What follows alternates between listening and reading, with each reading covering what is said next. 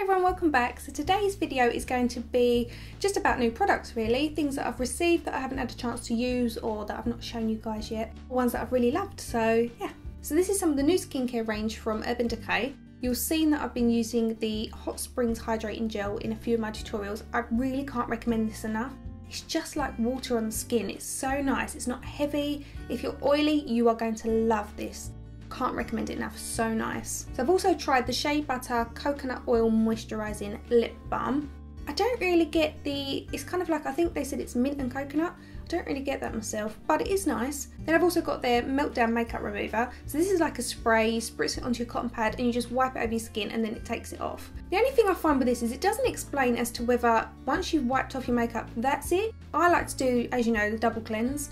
And when I use this, I feel like I've got a greasy film to my skin, so then I feel like I have to do something else, so then I have to clean my skin again. And I feel like they should explain whether that's what you do with it. I don't know.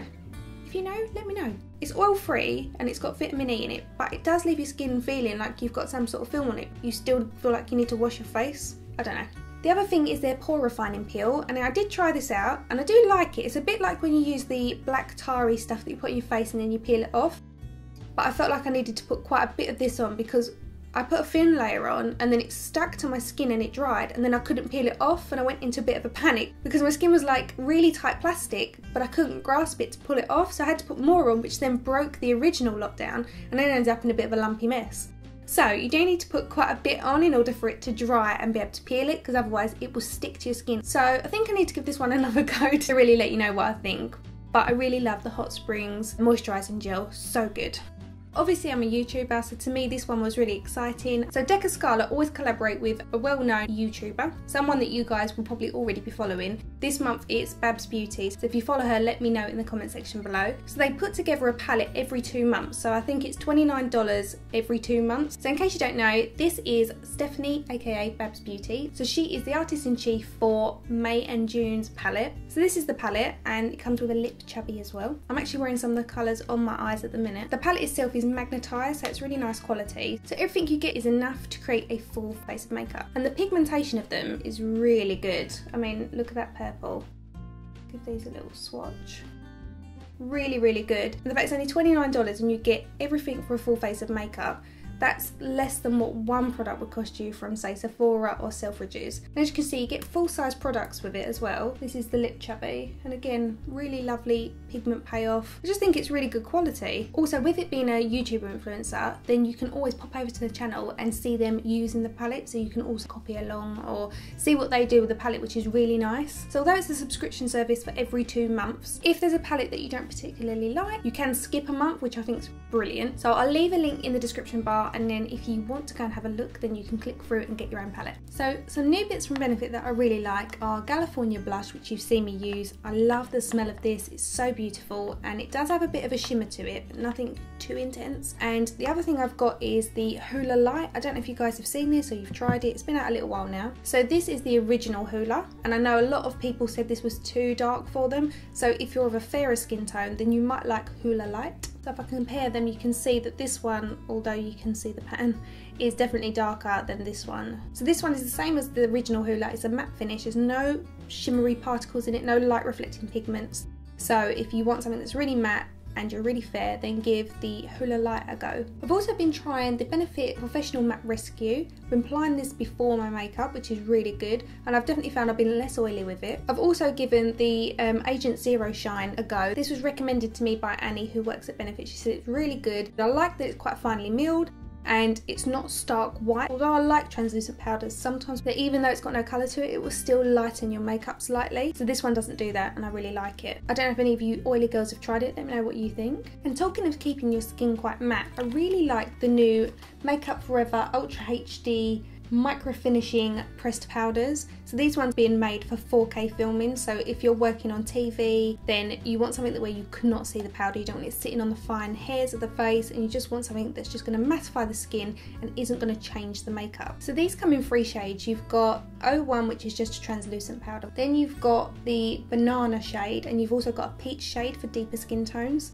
So this is the translucent one and this is the banana one. So unlike something like the RCMA No Colour Translucent Powder, this for me is quite thick and I find it does change the colour of the makeup even when used really finely. I love the brand, but I just don't particularly love this powder.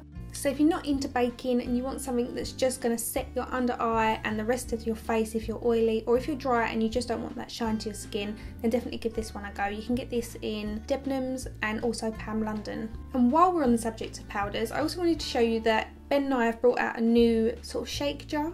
So the original one, which I don't have to show you, I always have to pour it into my hand and I find it's quite messy. It's exactly the same product, but this one you can sort of pour into the lid. This one you can also get from Pam London, and I will link it in the description bar for you. Another product I'm really liking by Makeup Forever is their Ultra HD Lip Booster Serum. So this one is in 00, so I assume it comes in colours as well, but this one isn't, this is just clear. So this is a Hydra Plump Serum.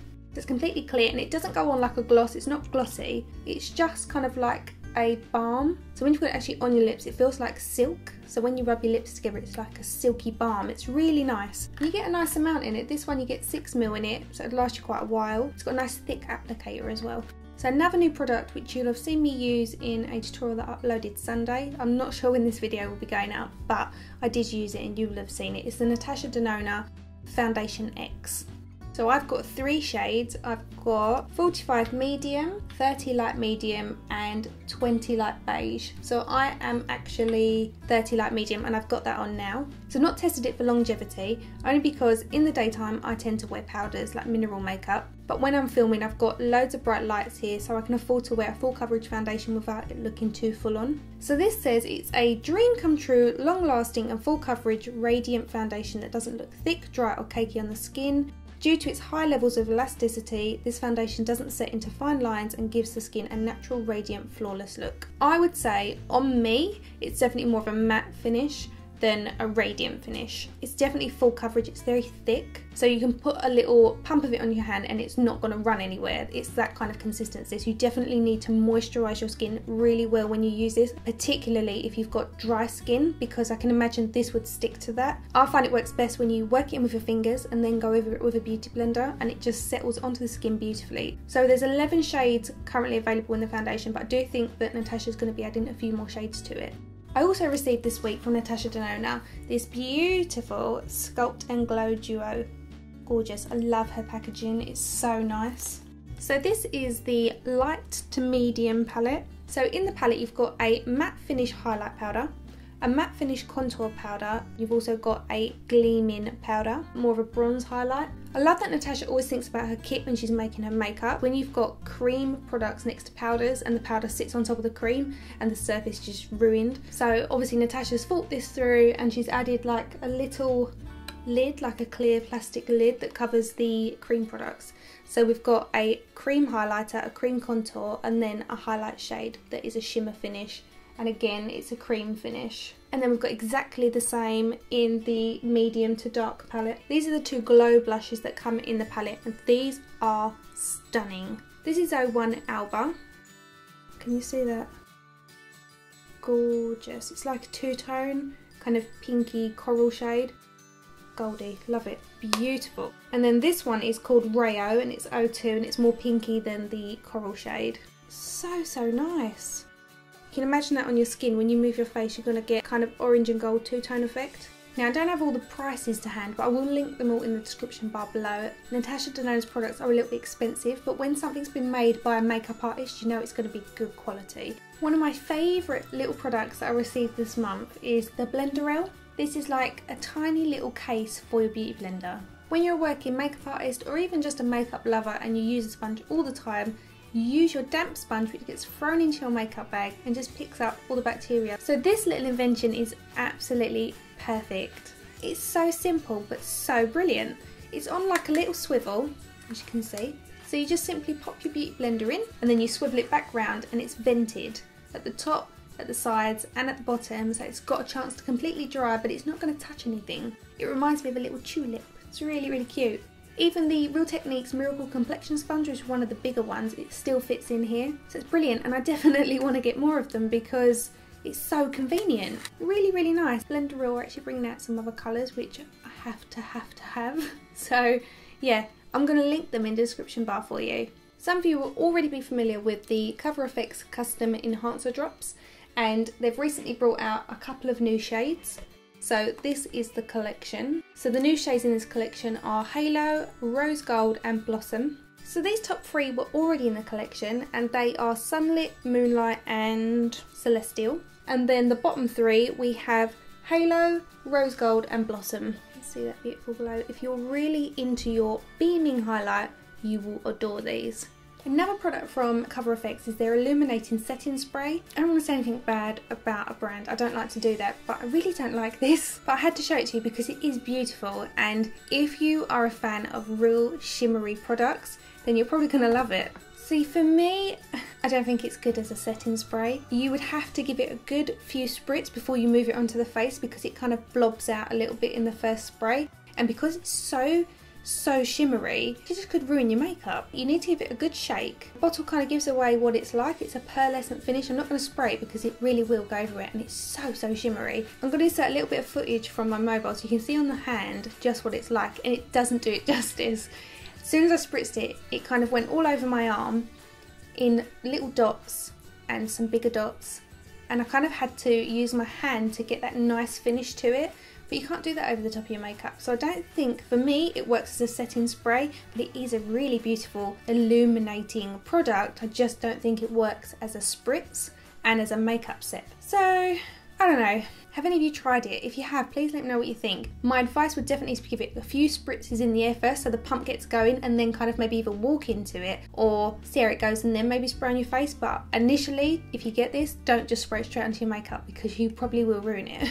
Another product I'm really loving at the moment, which I have showed you guys before, but I'm going to show you again because now the summer's coming in, I really love using it. It's the Garnier Skin Active Moisture Bomb Protection, long description. Anyway, it's a mist that you put on your face, and it's a sun protector, so it's SPF 30. Great for dehydrated skin. Also fine if you're oily. I've got on with it perfectly well. And you can use it over makeup, you can use it before or after. I just love that it's a mist and I'm not sitting there rubbing sunscreen into my skin. The fact that it's a mist is just really nice. The other one I really like is by Bioderma. It's suitable for sensitive skin. You need to give it a good shake before you use it, and then just about 15 centimetres from your face, give your face a little mist over either before or after your makeup, or both, and you'll be sun safe. These are gorgeous. These are for those of you that don't like a lot of colour. They don't go super dark in the palette. This is the darkest shade called Ever, and it's a cool matte brown shade. So we've got a matte panel, and we've also got a kind of shimmery satin panel. So they're all quite neutral in colour, perfect for that kind of classic soft smoke. It's a lovely everyday palette. That they've brought out a little face palette, so you've got a nice soft pink blush, and then we've got this beautiful gold highlight, and then a matte contour shade, which is really nice because it's kind of cool in tone. So the beautiful Natalie over at Maybelline has sent me a few of the new releases that they've got coming out. So we've got the Master Blush palette and the Master Bronze palette. This one is a highlight and bronze palette. So we've got that gold highlight and a couple of shades of the bronzy brown. We've got slightly warmer tones and cooler tones. And this one is the blush and highlight kit. So again, we've got that nice highlighter shade, and then we've got a few different shades of blush. So for an affordable drugstore brand, these are really nicely pigmented, especially for blushes, and that lovely little highlight there, kind of like a pinky champagne. It's really pretty. So also along with the launch of those is their Vivid Hot Lacquers. I have two shades. I've got 64 Unreal and 72 Classic, so it's like a classic red and a nice kind of mocha nudie shade. These smell so edible, and as you can see, they're really opaque. Such a good payoff, especially for an affordable product. Drugstore brands are definitely up their game. Natasha Denona's also brought out just recently her Work and Set cream eyeliners. So I've got three shades. I've got Black, Mechanic, which is kind of like a gunmetal grey, and then Brown.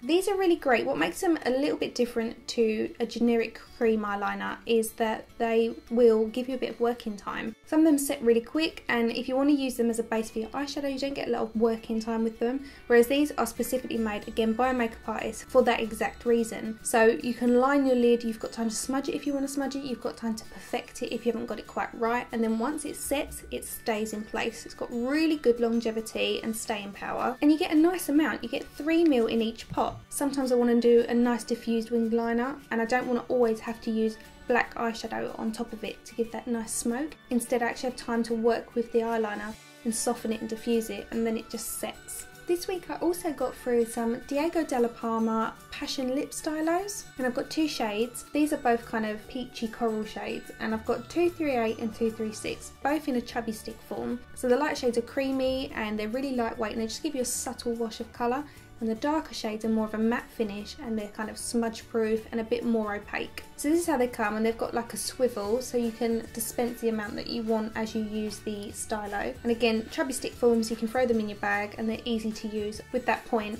you don't even need a mirror to apply them. This is the matte finish, and then this is that creamy apricot shade. The summer trends that are going to be in are kind of that nude eye, bronzy skin with a nice bold lip. This colour would be beautiful for the summer. The lighter shades of these remind me of the L'Oreal Sexy Balms. Hate the name of them. I really hate the name of them. They could have come up with something so much nicer, but they are really nice. I've got the sheer one on at the minute called Gossip 102, and I've got a range of these which come out last year. The darker shades are more opaque, and then the lighter shades are like a wash of colour.